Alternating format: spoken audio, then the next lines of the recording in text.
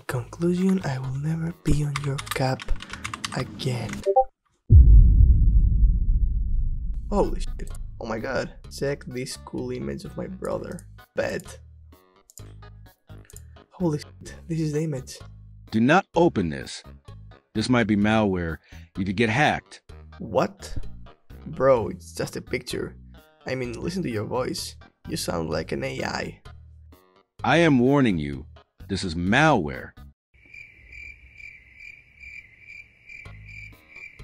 Stupid clanker.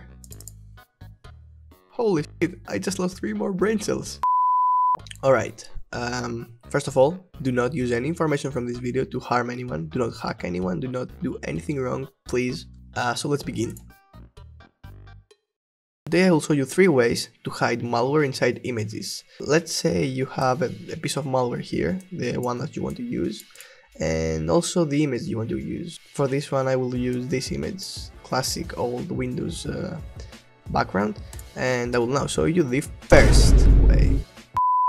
Well, the first way is the easiest one. You just grab your malware and just hit rename. The name you want, then you add a .jpg or png or anything that is a picture extension. Then you can just add the image as an icon, and it should look something like this. Malware.jpg.exe. Of course, this is not so powerful. Any person that has extension shown will see that this is not a .jpeg or a .jpg or a .png, and we'll see that it's a .exe, which I don't know, could tell him this is probably malicious. So with this one, let's move to the second way.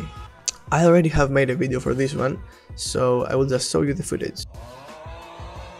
Now we have some malware and an image. We need to combine those two. How are we going to do that? First of all, let me make this image. You need to make this image into an icon. So we're going to type image to icon. Go to any of those websites, choose the file, and hit convert. Boom, you have the image and you have the icon. Select those two, right click, and here add to archive with WinRAR. Rename it to whatever you want. I'm gonna rename it some random letters, and I'm gonna go create SFX archive here.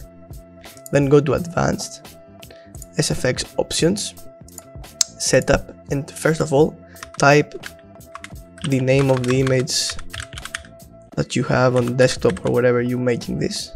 As you can see, it's called image.png, and then evil cyclone .exe, the name of the malware app. Now what this will do is, first of all, open the image and then run the malware. Then go on modes, unpack the temporary folder, hide all, go to logo and icon here, add the icon you made, go to update, hit extract and update all files, overwrite all files, both are in the middle, make it look like that, then click OK, and now we have our malware image. Why is it like this? Just refresh your wherever you're working, and here we go. As you can see, this is still a .exe, meaning that some smart people that have extensions shown in Windows will understand that this is possibly, probably, most likely malware, and they of course will not click it, and of course they will not download it. So how are we going to hide the .exe? First of all, you need to open the character map, and we're going to search for a specific character. Hit advanced view if it's not already checked,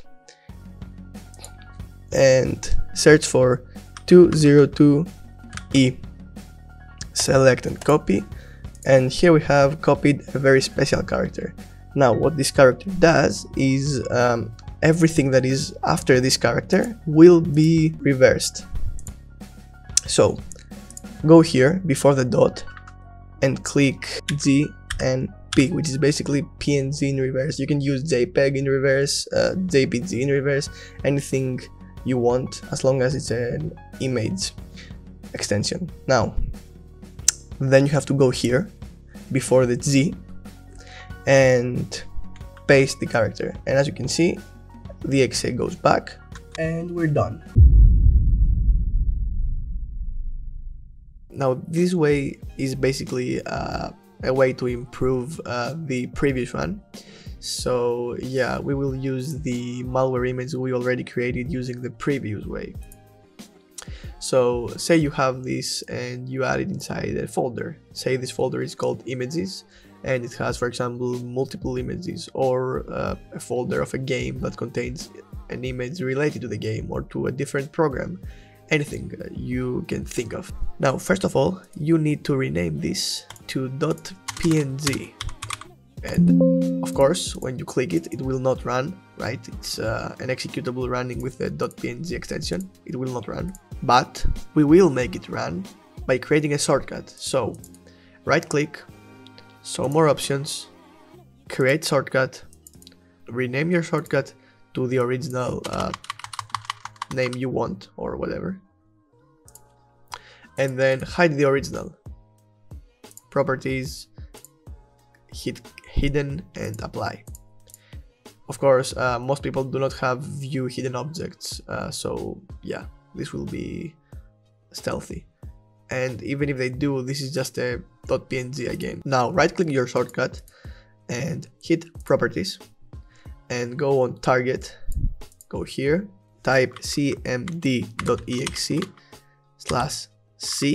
and the file path that will already be there, and run normal window minimized, apply, okay, and as you can see we have an cmd icon. So again, properties, change icon, browse, find your icon,